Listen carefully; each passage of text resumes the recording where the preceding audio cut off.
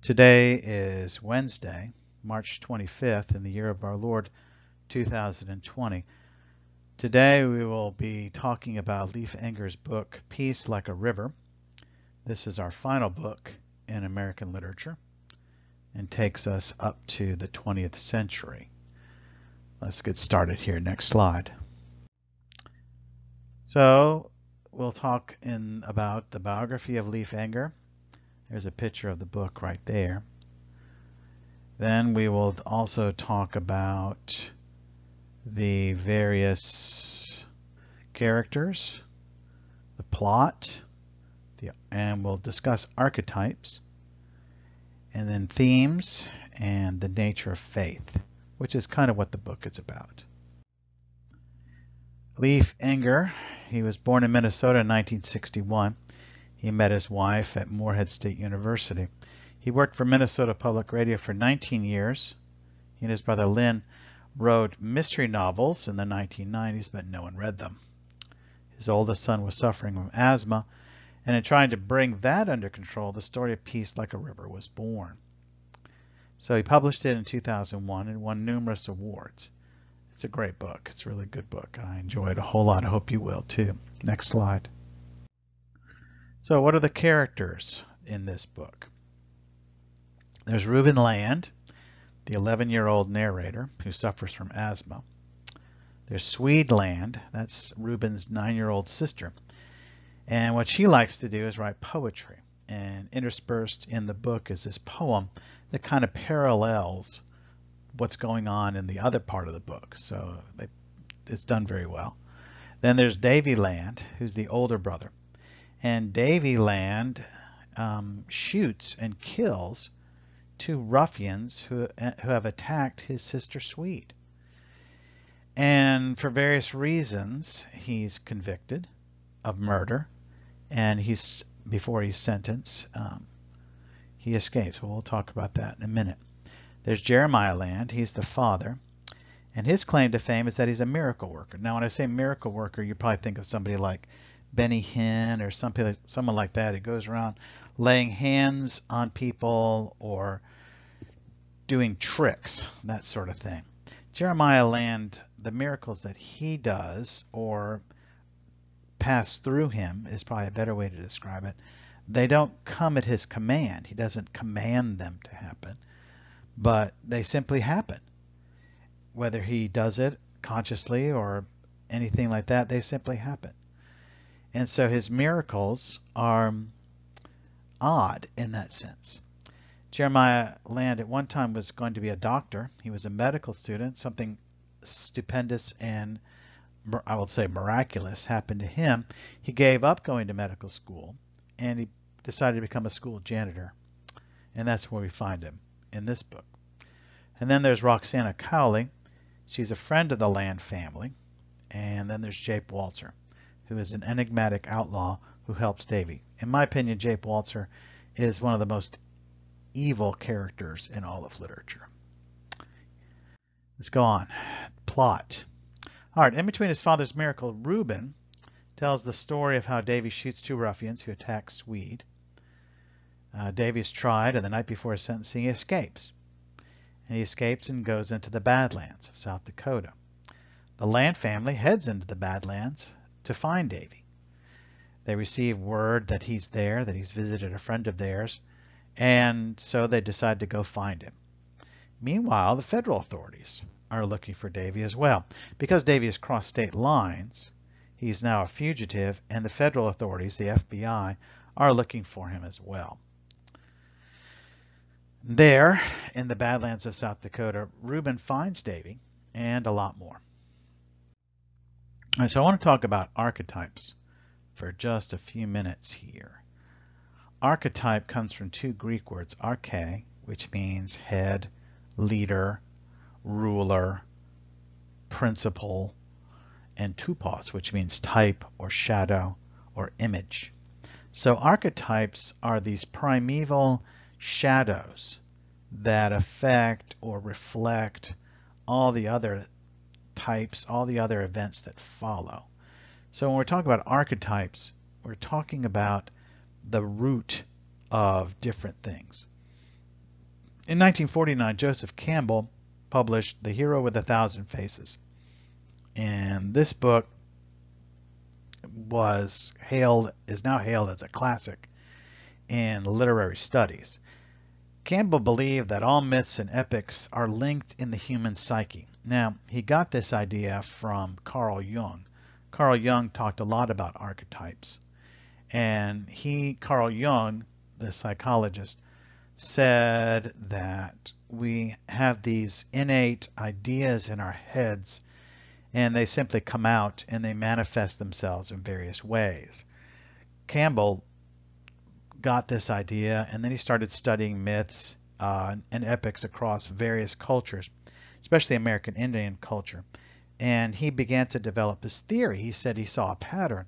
He asserted that there is a single pattern or archetype of a heroic journey, and that all cultures share this essential pattern in their various heroic myths. That's not the only pattern that there is, but that's the pattern that we're going to talk about today because it reflects what's going on in Peace Like a River.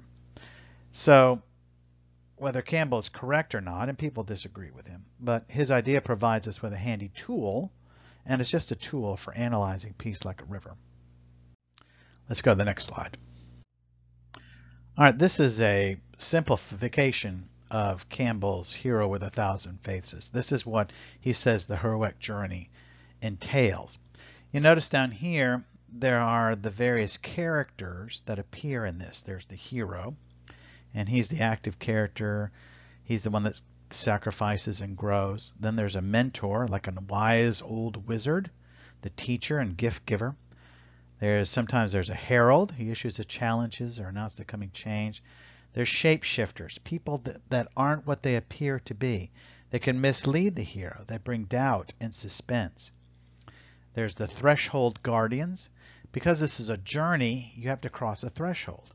And so there are people or things or events or something that guards this threshold. And so the hero has to get past the threshold guardian. Sometimes the hero meets a trickster, mischief, comic relief. He can be a catalyst or trickster hero. And then there's usually the shadow, the dark side of the villain. He challenges the hero. So those are some of the characters that are in this archetype that Campbell found. And the story of the heroic journey follows in sort of this pattern right here. Begins with separation. The hero begins in an ordinary world, an innocent world, and then he's called to adventure. Sometimes there's a refusal of the call, then he accepts the call, and he meets a mentor. Now, not all of these happen, and there's a talisman. That's some kind of object that's very important. He crosses a threshold into the void. So this is where it's initiated into the next phase right here. He crosses this threshold. He finds allies, he finds foes, and threshold guardians. Threshold guardians can be helpers, they can be foes, they can be neutral. He travels this road to where he's going. He approaches the inmost cave, he goes through an ordeal, and he gains a reward, either knowledge or seizing of the sword or something else. And then there's the recognition. He travels back to his original world, but he's no longer innocent. He knows what's going on. And there's a final battle and a resurrection. And then he returns with the elixir or whatever he's achieved. These things that he's found here, he brings back with him. And this leads to his recognition. He's seen for who he is. And this is a pattern then that Campbell found in myths. Now, not all of these elements are in there, but sometimes they are. Not all of these characters are in there either. Some of them are, some of them are not. Sometimes there's more than one. So this is a general idea of how this whole thing works. All right, so let's talk about the heroic journey. Campbell's archetype is a pattern that any author may use to his own ends. Here's another picture of this. You see there's the call to adventure. Sometimes there's supernatural aid, the threshold guardian. He crosses the threshold. He meets these others people as he faces different challenges. There's the abyss, the death and rebirth. And where have we seen this before? Well, both Odysseus and Aeneas go down to Hades. There's a transformation, atonement, and then the return. Or it may not be return, it may be reaching the end of his journey. Aeneas goes to Italy. Now, in the Aeneid, Virgil says he's returning because the Trojans originally came from Italy and they went to Troy, and then they're coming back. But Odysseus obviously returns. He returns home. So this is how the hero's journey. Now, if you'll compare this with our original slide, this is not exactly the same thing. But the idea, so this is a variation on that. So, and an author can use these to his own ends. He can use parts of these or all of these. Enger does that. And Reuben is the hero, and he's on a journey. But some of the elements don't fit, and others are out of sequence. Sometimes the mentor appears earlier, the Threshold Guardians appears earlier, the death and rebirth happens later. And that's the freedom an author has. The goal here with the archetypes is that they're hooks. And so we have a general idea how the story is supposed to go. And an author can use that. If an author just followed the same pattern over and over again, be like Hardy Boys books, and it would just be the same story over and over again. And it might sell, but it wouldn't be great literature. That's a great author, when he takes these elements and he turns them forward to his own ends to tell his story the way he wants to tell it. All right, so let's look at the elements here. Enger consciously or unconsciously works some of the elements of Campbell's heroic journey into a story. Can we see these? Can we see these elements in other stories? And of course, yes, we can. We can see in the original Star Wars movie where Luke is living on Tatooine, and it's kind of an innocent life. He wants to go and do all he wants to leave, and all of a sudden the droids show up, and they've got the secrets to the Death Star. And then he meets Obi-Wan Kenobi, who's like this mentor fellow, and he leads him on, and they go on this long journey. And then as the movies progress, what happens? He meets Darth Vader, who's his enemy and turns out to be his father, and he has to become a Jedi Knight, and he's defeated by Darth Vader, almost defeated by Darth Vader in the second movie where he decides to let go inside that cloud and almost dies, and he's taken back, and then he has to come back and defeat Jabba the Hutt and rescue everybody, and then they end up defeating the Empire and the Emperor, etc., etc., etc. So that's where that whole journey starts, and that's one reason why the other Star Wars movies aren't any good, is because they've lost the archetype. And then there's the Harry Potter stories. Now, I'm not that familiar with the Harry Potter stories, but apparently there's a mentor, which is Dumbledore, and then Harry has to get various talismans, his wand and the cloak of invisibility, etc., etc. And then there's the Lord of the Rings, where Frodo is living in the Shire, an innocent life, and he inherits the ring from he inherits the ring, and then Gandalf leads him, and he becomes the Fellowship of the Ring, and then they engage with various things like that. Bilbo, he gets it from Bilbo. All right, so that's where these other stories, we see this. Now, these stories resonate with us because they echo the archetype. We expect this kind of motion, and so it's very useful for us. Are there heroic journeys in the Bible? Yes. Now, when we talk about the Bible and the archetype, people get nervous because it sounds like we're saying that there is the archetype of this story, and there's all these myths and all of these other cultural manifestations of this archetype, and the Bible is simply one of them. So it's like we're lessening the importance of the Bible. The Bible just becomes another book of myths. But that's not how we should look at it. And that's not how G.K. Chesterton looked at it, nor C.S. Lewis. What Lewis said was that God had placed within the hearts of mankind a story.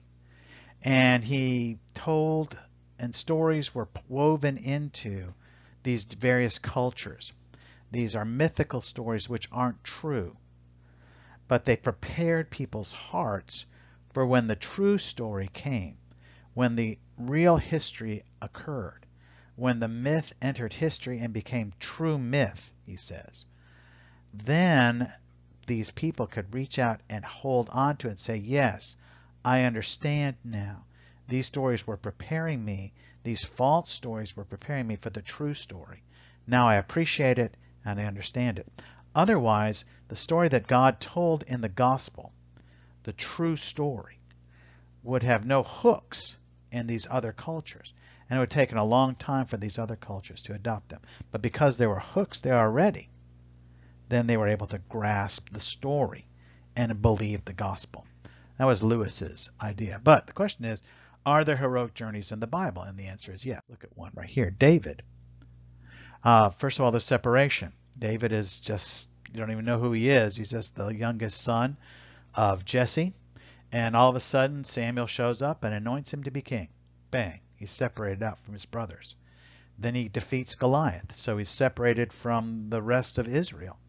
And then he joins, this is David, the famous picture of David and Goliath's head with Goliath's sword on his shoulder. Then he becomes part of Saul's household. So no longer is he just a member of the army, but he's also in the king's household. This is that. And then there's the initiation. What happens? Well, Saul becomes jealous and drives David out. David goes into the wilderness, basically, lives in a cave. He is pursued by Saul. He gains an army. He has to fight battles. He gains a wife. He gains other things. And all of these things are initiation for him. Finally, when Saul is defeated, there is the recognition. David is made king in Hebron, and then he's king over Israel. And then at one point he brings the Ark of the Covenant into Jerusalem. That's the high point of his reign right here. And he establishes this thing. This is what is a heroic journey. This is the conclusion of it. Now, the story that follows this is Bathsheba, and then you have Absalom, and then Solomon comes later. That's kind of a second part of the story. But this is this part right here, up to the covenant, the Ark of the Covenant coming to Jerusalem. That is really the end of his journey. He's home now. So he starts as a little boy in Bethlehem, and he goes through this journey, and all of a sudden, at the end of the story, he's king in Jerusalem. And that's a heroic journey, and that's how we should understand it. Or rather, that's one way of understanding it, that this is part of these archetypes. All right, so let's move on to the next slide. So what are the themes then in Peace Like a River? Well, you have warfare. Jeremiah Land, the father, portrays the struggles he faces in terms of warfare. However, his method of warfare is asymmetric. By asymmetric, I mean he doesn't fight conventionally. And that's what worries his son, Davy. Davy wants to face the ruffians head on. And Jeremiah says, no, we've won. We've already won. And it throws Davy for a loop. But warfare is a major element in the book. And one of the great lines that comes from this, Jeremiah Land tells his children, he says, children, we in the world will always be at war. Retreat is impossible. Arm yourselves. Another theme is that of prayer. Many times we see Jeremiah Land praying and receiving answers to questions, or answers to his prayers. Good versus evil. The clean division of the world into good guys and bad guys from a child's perspective that we see in Reuben. Reuben sees the world as good and evil. And then he shows it, and then as he grows older, he sees that that reality is more nuanced than that. That people he thought were bad might not be as bad as he thought. And people he thought were good might not be as good as he thought. And there's different ways to look at it. So he grows up. That's part of the maturity that he sees. There's still good and evil. And Jape Walters is the embodiment of evil. But he learns to say, well, I don't know everything. And I need to pay attention to what's going on. And then there's real evil. There are some very evil people in this book, like Jake Walters. But one of the major aspects of this book is the nature of faith. It's really the central theme. What does it mean to believe? What is faith? What is faith based upon? The miracles that Reuben's father Jeremiah Land performs, or is the conduit for, however you want to say it, they present issues of faith, the relationship between miracles and faith. It leads to certain questions. For instance, what is a miracle and what is their purpose? As Christians, we believe in miracles. Now, some Christians say that miracles have stopped and there are no miracles. Other Christians say things like, I need a miracle every day, and it's a miracle. And to say when you get up in the morning and you wake up and the sun's shining, yeah, that's a miracle. That's really not what the Bible calls a miracle. But then there are other people who talk about miracles and they pray for miracles, and if you send a certain amount of monies, it'll guarantee a miracle. That's more like magic. So it's not biblical to say that the sun shining and spring coming and the trees blossoming is a miracle. That's not biblical. But it's also not biblical to talk about miracles in the sense of, I can control these things. I can make these happen by doing these certain things, praying this certain prayer, giving this amount of money, whatever you want to call it. That's magic. So there's a difference between the normal operation of the world that God has set up, and then there's magic. Miracles somehow are not in either of those categories. What's the purpose of a miracle? Is it just to make me happy? Or is the purpose to glorify God or somehow point to Him? And do miracles happen today? Some people would say yes. Some people would say no. As a Christian, I believe in miracles, and I think they do happen. They're answers to prayer. If you want to call that a miracle, that's fine. I don't know if the Bible would call an answer to prayer a miracle. Usually a miracle is something that's out of the ordinary, that stops, comes up, makes you stop and say, how did that happen? Now, there are different coincidences and other things that happen. Those seem to be almost miraculous, so it's hard to say, are those miracles?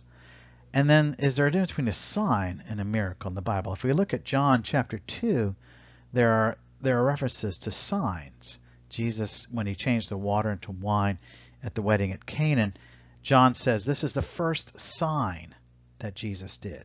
Sign is not the same word as miracles. And John points out that there are 7 signs in his gospel, and they're separate from miracles, but they're miraculous. So a sign and miracles, they kind of overlap, but they're not quite the same thing. And then what is the relationship between miracles and faith? People would say, well, I would believe in God if I saw a miracle. If I saw something that couldn't be explained, I believe in God. And that's not true. That's a lie. Look at the children of Israel coming out of Egypt. They lived through the 10 plagues. They saw all these signs. They get to the Red Sea parts. They cross over. Pharaoh's army is destroyed. All for them. And what's the first thing they do when they get to the other side? Where's something to eat? Where's something to drink? God's not with us. You brought us out here to die in the wilderness. We don't believe you. Faith and miracles did not produce faith in the Israelites. And miracles don't produce faith in us. And the discussion of miracles in the book is quite profound, because Reuben, the little boy, the hero of the book, he says his goal, his job, is to bear witness to the miracles. But then he says miracles are dangerous, because miracles change you. Whether you believe in them or not, they change you. If you see a miracle and then you deny it, think of the Pharisees in the Gospels. If you see a miracle and you deny it, you are changed. Your heart is hardened. You take a position that you have to live with and bear the consequences thereof. At the same time, if you see a miracle and you believe and you have true faith, you're changed as well as that. So miracles are not these nice little things. Oh, I need a miracle at this point. Oh, I hope I get a miracle. Miracles are dangerous. Miracles present a challenge. And Reuben sees his job as bearing witness to his father's, the miracles that occur through his father. And that is one of the aspects of the book. Reuben's older brother, Davy, does not believe. His heart is hardened. That's why he takes matters into his own hand and kills the ruffians that attack Swede. He doesn't want to fight like his father fights. He wants to fight the way he wants to fight. And that means shooting the guys. He doesn't believe in miracles. He believes in bullets, strength, fighting. And that's the difference there. And that's one of the aspects of the book. All right? And what is the relationship between faith and seeing? Do I have to see something in order to believe it? The Bible indicates that faith is something that is unseen. You have to have faith in something that is unseen. Because who would need to have faith to believe in something you see? And yet, God does present us with things that we see. The miracle, excuse me, the changing of the seasons, changing of people's lives. These are things that we can see. Are they necessary for faith? Are they antithetical toward faith? Do they have some kind of relationship between faith and our seeing? Those are the issues that this book brings up. All right, so in conclusion then, Peace Like a River is a heroic journey story, but it's also a story about grace. Reuben Land begins his travel into the unknown, the Badlands, as a boy. He's very much a boy. Faces evil and death. Jape Walters, his asthma is getting worse as the story progresses. There's one point where he sees his asthma as this little guy, kind of golem creature that has a bag and takes his breath away. I don't know if you've ever had asthma before. When I was a little boy, I had a little bout of asthma one day, one time, and it frightened me a lot. You're trying to breathe, and somehow your lungs, which worked fine yesterday, just are not working. And it's bad. It's scary. And he returns from the dead as a new man. You'll read that in the story too. But he does all of this with his family. He's not alone. And that's one of the differences between Enger's story and the archetype. The hero is not alone. He's with his family. And he doesn't achieve these things through any strength of his, through any wisdom that he has. They're simply gifts. They're gifts of grace that he receives. And so Reuben is a hero, but he's a hero who receives simply by grace. And it's a very sweetness of the story that I really appreciate. And his calling is to bear witness. And sometimes that bearing witness is simply by breathing. At the end of the book, he's cured of his asthma. And how he gets cured, well, we'll have to read the book and find out. All right, so I hope you enjoy this book, and we will be talking about it throughout the rest of the next month or so until we finish school at somehow, some way. All right, thank you very much, and please look at the assignment sheet to see what I want you to do this week. Thank you.